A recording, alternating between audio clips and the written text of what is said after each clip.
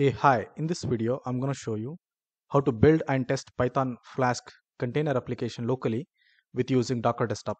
So here, what I'm going to show you is we're going to have a VS Code where I'm going to clone an example Python Flask container application source code. That source code we will be having a Docker file. So I'm going to use the build Docker image commands, which will actually creates a Docker image and stores on a Docker desktop hub, right? So I have a Docker desktop, so on which the image will be built and will be stored. And then later we're going to run commands for running the Docker image, which will actually executes the, which actually makes that container image to run locally on Docker desktop. And we're going to see that, how does this application works locally in my system, right? So I'm using Windows 11 system. So on that one, I have already installed Docker desktop. So for this video, Docker desktop becomes, the prerequisite software that you need to have in your system. Then you need to have a VS Code as well. So in the VS Code, we're going to clone an example Python Flask container application, which is available in the internet, especially have downloaded from the Microsoft documents.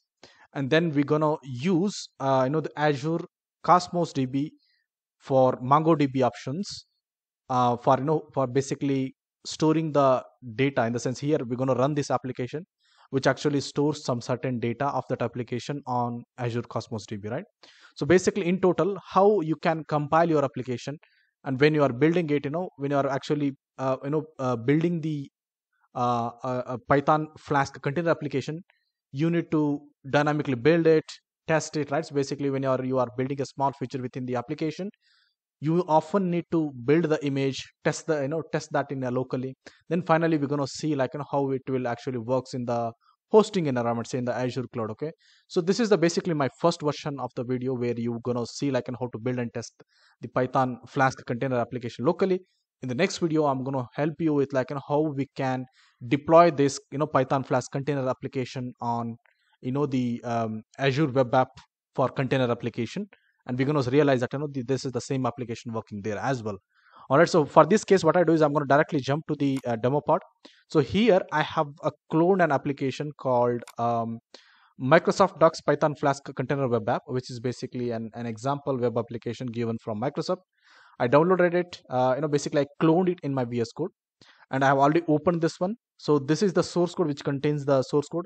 In this one, our very well known basically the file which we care about in this demo is a Docker file. Okay, so as you know that Docker file is a definition file or specification file which tells how your container image has to be constructed. Okay, so which includes the basically the container image should be built from 3.0 slim, should be exposed on port number 5000. Then it needs to have an environmental variable. Then it will execute the requirement.txt file, which actually contains the the prerequisite modules for Python applications. Then we're going to run a command called python pip install requirement, which actually executes which actually downloads and installs the requirement .txt mentioned Python modules basically. Then we will also create a working directory called app, and then copies the all the files and folders present in the local into this particular app. Yeah, so those are all the commands basically does. Then it also adds a particular user like this, and so in total, this is the file which actually tells that hey, my Docker image should look like this. Okay, all right, so that is what I got from this example Python Flask application for containerization. Yeah, so now what I do is I'm going to quickly walk you through what did I do, how did I do that, basically to build and test this application locally with using Docker desktop. Okay, so for this case, what I do is what we need to do is the first command is we need to build this application, right? So in the sense, we need to build this container application. We need to build, basically we have a source code. We need to wrap that source code into a container image, right? To do that, we need to have a Docker desktop or Docker environment. In the sense, Docker is a software which will help us to build a container image out of it, yeah, out of your source code by just referencing a Docker file. That much simple it is. So for that case, what we did is I have I executed a command called docker build uc. So I gave run a command called, if I can maximize this, so let me take it above so that you can see the commands I've already executed. I'm just going to walk you through this one. Okay, so first one is you need to do a cd to the path. In the sense, do a cd to the path where you should be underneath this the folder. So whenever you clone a repository, you will have a folder with which is actually name of your GitHub repository. So you need to be in that particular working directory, right? So in my case, I'm in this is my repository name, which is acting as a folder in my Windows desktop. So I did a cd to this path, and then being from that path, I'm executing the command called docker build hyphen hyphen rm hyphen hyphen pull, then file, in the sense which file it needs to reference, the docker file which I just now walked you, right?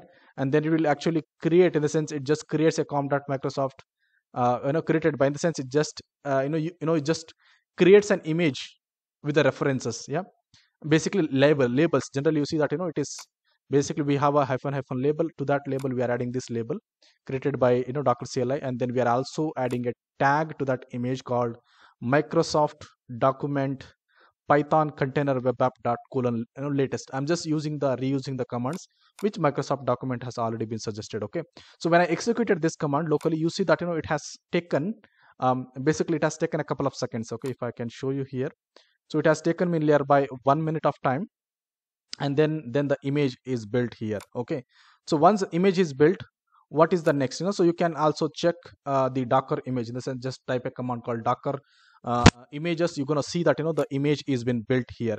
Or the other way is, so docker also provides a very good UI that that you can actually go and explore the things happening with the docker basically. Yeah, so here is a docker desktop applications. So whenever you install with the docker desktop, you can open the icon for docker desktop. So in my case, this is my icon. I clicked on this one. So this is how it looks. Underneath that we have a container options, we have a image options, volumes. So there are multiple other options available in this docker desktop application, which is actually very nice application. So once I created a docker image with using by referencing to my source code, it actually built this image. If I can click on this one, so it will also show you that everything that I did, in the sense it also even tells how did this image been built, so what is the definitions are being used, and how the things are been happened while constructing this image. Everything you can explore it here. Okay, and whenever that image is successfully built, you can see that image listed here. Otherwise you can also use docker cli commands like this docker image, and it will list the docker image. Yeah, all right. So that with that note, I'm actually done with the first part of the demo. In the sense here, I just first thing is I need to use the docker file and create a docker image, which is done. Now next one is we need to run the docker image so that the application gets running within my local laptop, in the sense locally on docker desktop. Okay, so it also, in the sense docker desktop provides that capability that you can actually host that image which you have built and try to experiment that application locally, right? So to do that we need to run the docker image basically. So how we can do that, let's see. Okay, so for this one we have a prerequisite, in the sense my application is consuming a Azure Cosmos DB. So basically Azure Cosmos DB is nothing but it's basically kind of the key value pair based database, or just like a MongoDB, in the sense I'm using Azure Cosmos DB for MongoDB flavor. Okay, so how did I create this and what did I do? That is something I'm going to quickly walk you through now. And then we're going to see like how we can run the Docker image locally and test our application. So here I have a file called Azure Cosmos DB for MongoDB.sh file. So in this one it has we have a location, we have a location variable, we have a resource group name, we have an account name, right? So here this file is nothing but it is an easy CLI commands file. It basically creates a resource group with this name, that is the resource group name which I given here, Microsoft docs web app rg. So it creates a resource group. Then with using that resource group, I'm going to create a Cosmos DB now. So that command is been listed here, that is az Cosmos DB create. This is your Cosmos DB account name. So this is my Cosmos DB account name, and it will be provisioned in a resource group which we have created above. And you see that I'm passing a parameter called hyphen kind equal to MongoDB. In the sense this Cosmos DB is flavor of MongoDB. Yeah, and then we will going to basically then we need, so that is not enough. Once you have an account for Cosmos DB, you need to do two more things. One, you need to create a database within that Cosmos DB account, and then you need to create a MongoDB collections basically, in the sense MongoDB or Cosmos DB, right? So since we have created a MongoDB now, we created a Cosmos DB account. In that Cosmos DB we are creating a MongoDB API database. then we are creating a MongoDB API collections. Okay, remember that. So here to create a MongoDB API database, this is the command. This is the AZCLI command being executed. That is AZ Cosmos DB MongoDB database create. Pass on the account name, a resource group name, and then the name of your database. In the sense here, I'm just using the restaurant underscore review. In the sense the application which we are experimenting now by running that application locally with using Docker Desktop, it is an restaurant application. Okay, that's the reason it is here. So this is actually creates a MongoDB API database.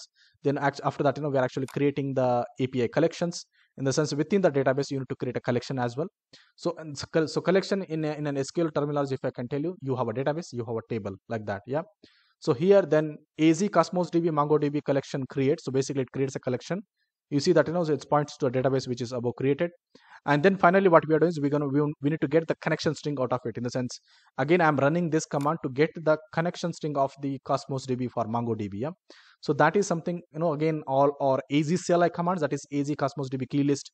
This is belongs to the account name. This is a resource group name. Then you need to type the connection string. Yeah, which will actually list the connection string. All right. So this is very, very easy command. So how did I do? That is something I'm going to show you right away. So first one, I logged into the AZCLI context. In the sense, I logged into my subscription AZCLI context with using AZ login -- use device code. And then I went to this internet browser, browse this URL and pass this another code. Then it logged me to the account.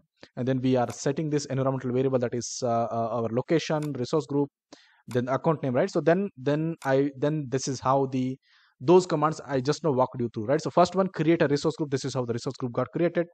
And then we created a Cosmos DB of kind MongoDB. So this is how it is got created, right? And Cosmos DB creation takes nearby 4 to 5 minutes. So have a patience on that. And then we are actually creating a database under Cosmos DB account. So basically AZ Cosmos DB MongoDB database create, and this is the name of my database which got created here. And then within this database, we are creating a collection called restaurant review, right? So when I run this command, so our restaurant review command got so basically our restaurant underscore review collection got created under Cosmos database. Yeah. And then finally, to list the keys, in the sense you have a Cosmos DB now, you need to have a connection key, so that the Docker image can use that database to store the database. In the sense, our application is using Azure Cosmos DB as a reference. Okay, that's the reason we need to have a Cosmos DB connections. Okay, connection keys. That's the reason this exercise has been happening. Yeah, and then we have the connections string. So basically, I'm going to use a primary MongoDB connections. Okay, so with that note, let me take you to the my Cosmos DB account, which this is how it looks. So if I refresh it here, so we have a Cosmos DB, that is Flash container application, that is an account name for MongoDB. Yeah, and then if you go to the data explorer, so we will have a database called so basically we will have a database. If I can explore this one, so this is a restaurant review is my database. Within that, we will have another collection called restaurant review, and within this, you can explore the documents. Yeah, so basically Cosmos DB is nothing but it will store the data of your transaction or your application in the form of a JSON object. Okay, that's the reason it is a Cosmos DB basically. Yeah, so now with that note, we are actually about to so basically how to test this application, right? So now we have all these configurations. Now we are left with the only one command called something like this. Okay, I was keep on running this command, that is docker run -rm -it publish. So basically -- publish, then port number. Then we are actually creating some environmental variables on the container app, that is connection string. So this is basically we wanted to have a connection string to Cosmos DB. That's the reason we created a Cosmos DB database. Yeah, and then we have a database names being passed. You see that this is a database name. Then we have a collection name also been passed, and this is basically the image reference, in the sense which image I need to run on the Docker, right? So basically this is what the Docker image we are referencing it here. So likewise, I have encountered these couple of errors. Why? Because since this is a Windows system and I was not following the proper the syntaxes. Okay, I tried it twice, it failed for twice. Then finally, this is the right command that you can use it, that is docker run -remove basically -rm, yeah, -it publish. Then this is you need to use dollar open flower bracket, close flower bracket, colon, dollar, and then again open the flower bracket, port, and then close the forward bracket /port. Okay, this is the syntax I was missing. That's the reason it was throwing the error above, right? And then on the as an environmental, in the sense as an environmental variable on the Docker applications, we are creating the environmental variable like a connection string. Then we are having the database. Then we have our collections, right? So blah blah things. Basically, this is the command which does the magic, So once I did this, I will take you to the my Docker desktop. In the sense, again, you go to the Docker desktop. So basically, you can see that your container application is being hosted on the locally, basically on the locally Docker desktop. Yeah. So once you run this one, it will automatically show you a link which you can explore in your browser, and your application will be up and running fine. Okay. So here, if I go to the local host colon 5000, which is actually on which my application is listening, and this is how the application is works. Okay, so here you can do a further testing. For example, say I want to add a particular say I want to add a particular restaurant, say like a demo restaurant. Yeah, so I will say demo R. So I will just say my restaurant name is demo R. Then let me call it as the street address is equal to YouTube, right? And then we will have the description equal to demo, right? And I can submit this one. Basically, what is that? In the sense, we have a source code. So we have an application, in the sense application that is a Docker application, basically container application, and it is an application written in Python Flask, and we are actually wrapping that application into a container image, and that container image is hosted on a Docker desktop, and we are basically from our laptop only, we are actually experimenting the my application, in the sense while I'm developing itself, I can host, I can test, right?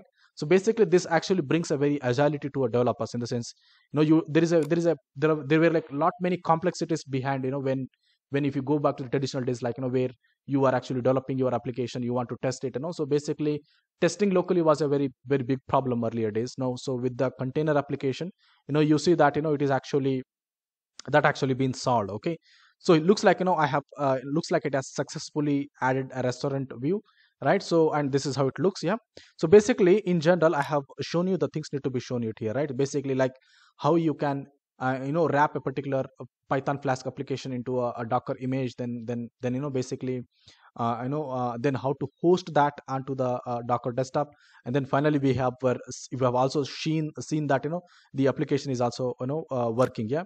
Further to that, I'm going to give you one more tip as part of this demo. That is, you can further explore, like, what is that happening on this container application, which is hosted on locally, right? So here you can see the logs. Here you can do a inspect. Here you can do a build, bind mounts. You can have an execute command, in the sense you can log into that container and try to execute certain commands. Yeah.